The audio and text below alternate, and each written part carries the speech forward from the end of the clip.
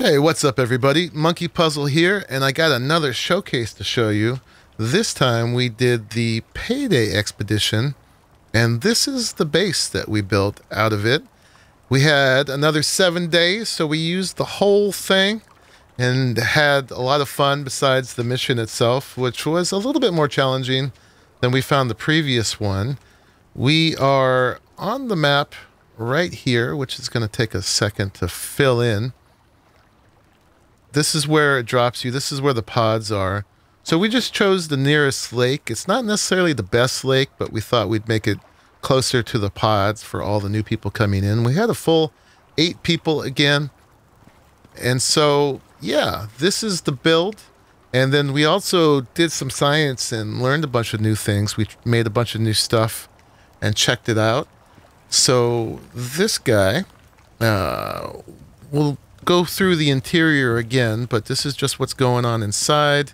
You can climb up to the roof through here. We got a covered walkway that goes all the way down. And then we've got crops up here in the gatehouse, which I'm going to show you now because they're going to rot soon. I'm not harvesting and planting them again because we're at the end. But we had our pumpkins and our watermelon and our reed flowers and everything growing up here. And then yeah, it's another bridge with the gatehouse. I need to drink some water. So let's do that. And let me eat real quick so that's done for the rest of this. The theme with this one is there was a rock in the middle of the pond. And so the only idea I started with is I wanted to make a column that came and then went out from there. I learned that when you do the ramps or roofs pointing outward, then you're always going to see the wood structure underneath. And so there was no avoiding that. So I decided to make the whole rest of the house inside out to match it. So don't know what this one is called yet. So far I've called it the inside out pond globule, but it's kind of got a flying saucer theme going on. I made this deck extra big to kind of accentuate that. But didn't go for concrete this time because we did that last time. So this one is back to stone. And Bum Ruler built the gatehouse. It kind of follows the same theme. It's informed by the main house. In architecture, you got to kind of keep things matching like that. So we covered the bridge in the same theme. We almost put glass walls all along here, but it just wouldn't have fit. So yeah, this is it. That's the main house. And then I will take you over to how we did the mission in a minute. I'm going to have to get myself out there into the Arctic. But we built, a fairly simple little shelter for that, but I'll show it to you anyways. This was a test over here. We just wanted to see if there was any use to the aluminum. And what we found with it is it still takes storm damage, but it takes about half as much.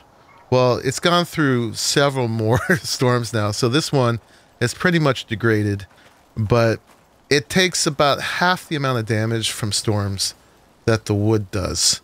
The front, funny enough, is exactly the same, but it has the same durability as the wood.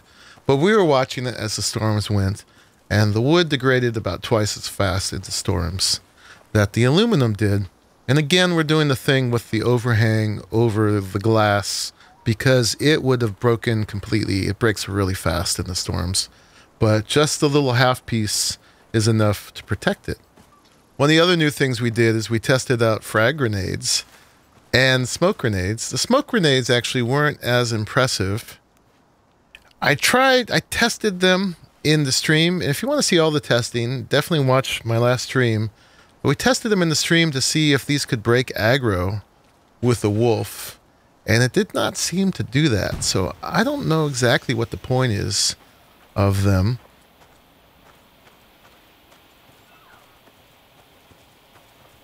Maybe they can break aggro on a thing, but they didn't in our testing. The frag grenades were a lot more fun. They work really well on wood houses. So we'll show you that. They take a second. Boom. Oh, you can see it took half my damage there. So they got a pretty nice shockwave. I actually tested those on fishing. And there's a nice radius of fish it will kill.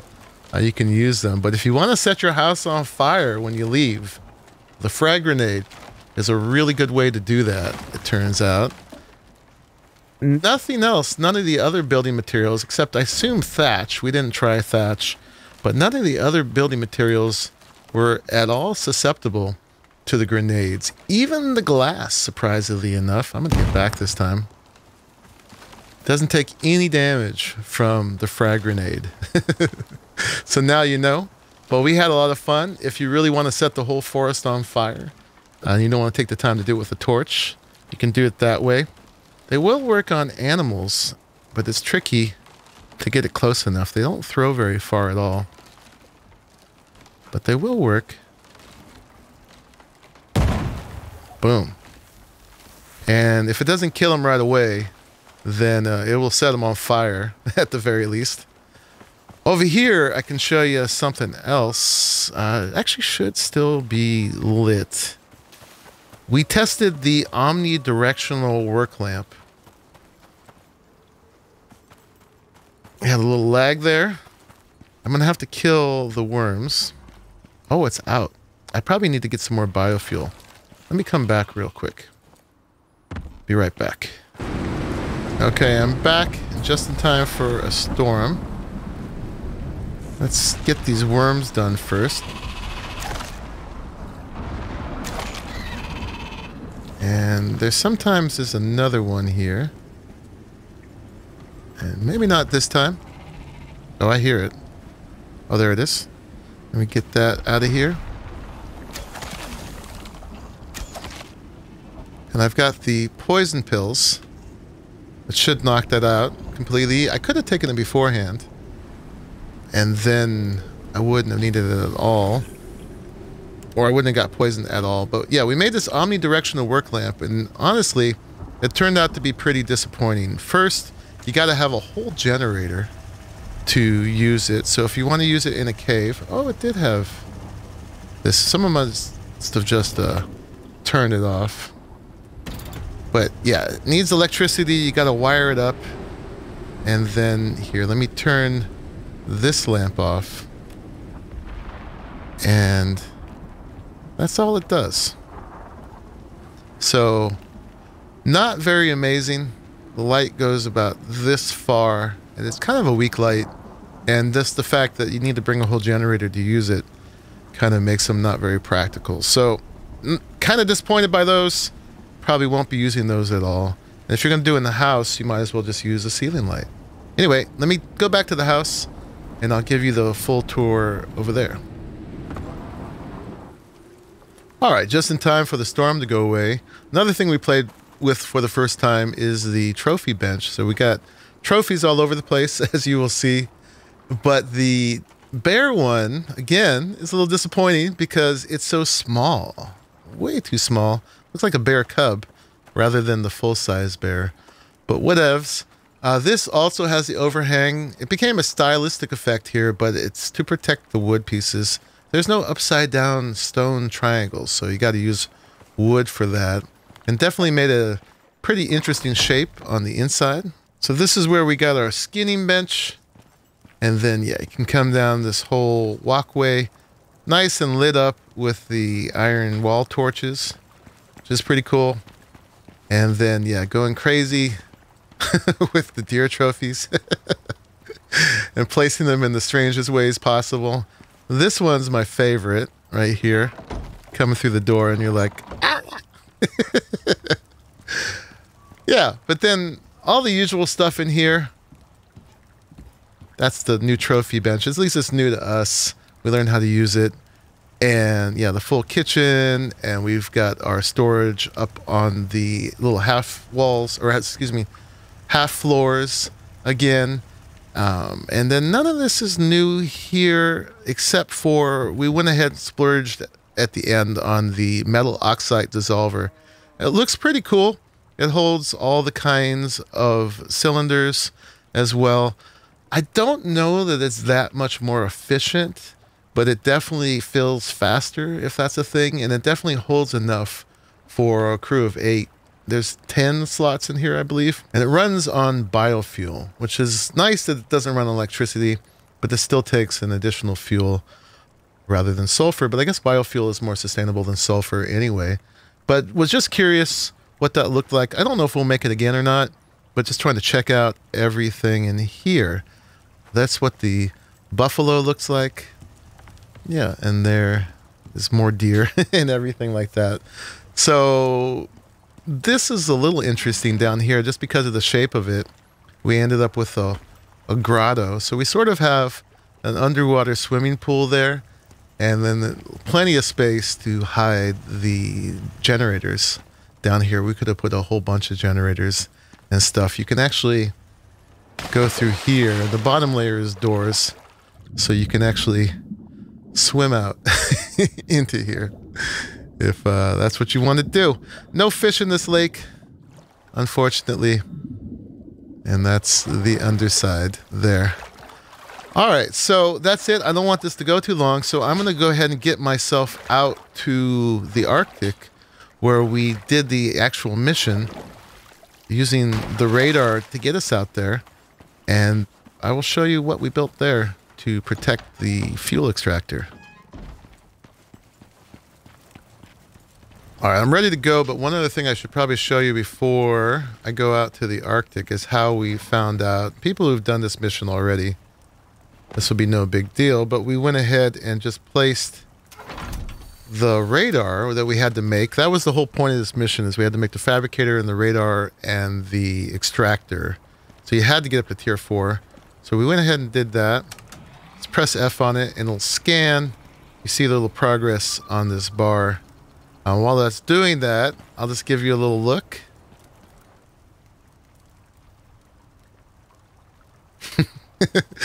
Those deer heads, man. Okay, the scan's complete, and if you look at your map after that, you can see that there is a indicator that shows you the general direction of where it's at. And it turns out that it's not right in the middle of this, that this is a range that's anywhere. And for us, it turned out to be right here. So I think that's it. We went here, we placed one from our roof like this, and then we went down here and placed it and pointed this up. And you have to place it one more time when you get there. Anyway, I'm going to leave this here because I want to wear a backpack. And, ooh, use the ladder. And I'll see you there. There's a bear ready to greet me on the entrance to the Arctic, and I can show you one other thing we made, which is the binoculars. They're kind of cool. Not really necessary, but they do give you a nice close-up, high-res view. And they weren't very expensive either.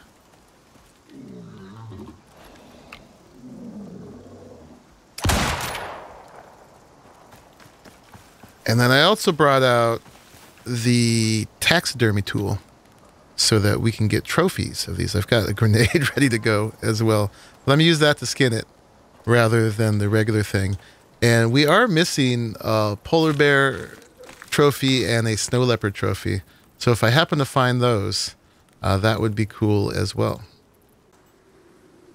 Not going to do another death montage on this one, but I did gain a level with the number of snow wolves that I've already had to kill coming out here. And there's another one. Oh, and another. Ooh. Gotta love this compound bow, though. Alright, I'm gonna keep going. I wonder if we can see our shelter with these. Yeah, you can. There it is. I just gotta get there. So it's pretty simple, but it's made of stone to provide protection from the weather as well as animals. I didn't bring any wood with me, unfortunately. I forgot to bring that to light the torches. I wonder if we left any in here. Nope. But yeah, it's got a full fireplace and an ice box. We did have coal in those. I could actually get some more from a cave near here. But this is the node. It was glowing when we found it, for the node for the exotics. and you had to set this extractor down. Apparently there's 2 or 3 spots on here that you can set it. So you can make up to 3 extractors and put them on to speed it up, because it took not quite an hour for it to extract the whole thing. We weren't in any hurry, so we just roamed around the area, found caves, killed wolves and stuff like that. We rather saved the resources to make more toys in the end, which is what we did. But yeah, it's pretty simple. We just made a donut of 8 of these foundation pieces, the stone frames, I think they're called.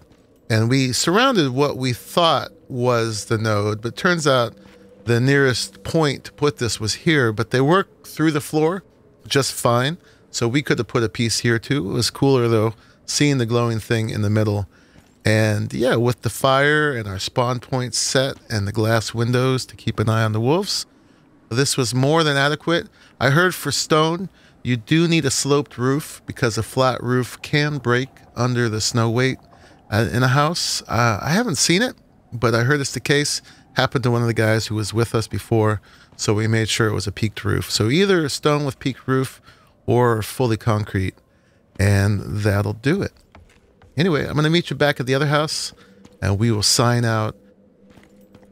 Just wanted to show you this, and of course we had pre-assembled it back at the other base and then took it apart.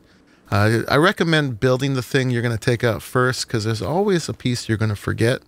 And so if you build the whole thing in place before you leave at your main base, you'll know all the things you need, and then you can just press Y on everything to completely disassemble it and pack it up.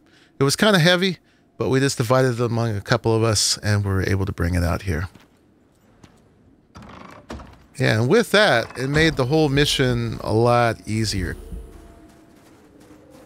I wonder if I could hit this guy from all the way out here. Oh, yeah. Nice. I'm also going to look for some snow leopards, too. We didn't see any polar bears out here, though, which I'm not complaining about.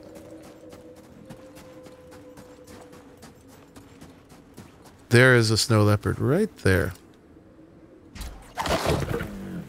So I'm going to grab that trophy for our house.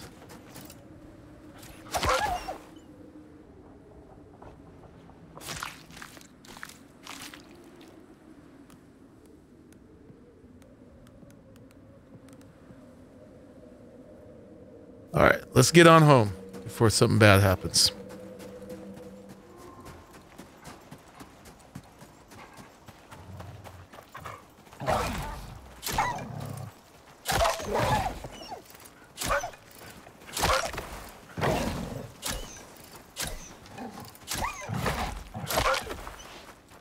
Yikes. Yeah, a montage from this one would have been so redundant because I had to kill so many. But I cannot die now because I am so close to another level. So I'm going to eat all this meat, which is I brought for this reason. I hear that bear again. There he is. Maybe he's what's going to get me to the next level. Yes, he was. All right. Another bear trophy. Home again, home again. Lickety split. Jiggity jig.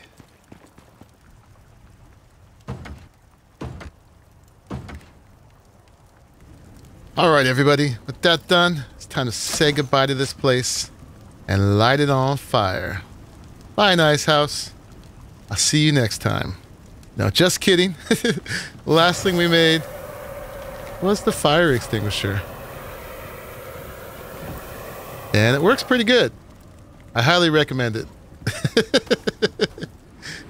All right, everybody, that's it. That's another showcase, this time with the Payday Expedition. I definitely recommend you checking out the other ones if this is your first one.